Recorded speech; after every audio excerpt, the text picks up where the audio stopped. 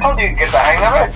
Okay, so just to update you, there's been somewhat of an investigation going on. We may end up having to close for a few days. I don't know. I want to emphasize, though, that it's really just a precaution. Fazbear Entertainment denies any wrongdoing. These things happen sometimes. It'll all get sorted out in a few days. Just keep an eye on things, and I'll keep you posted. Just as a side note, though, try to avoid eye contact with any of the animatronics tonight if you can. Someone may have tampered with their facial recognition systems. We're not sure. But the characters have been acting very unusual, almost aggressive towards the staff.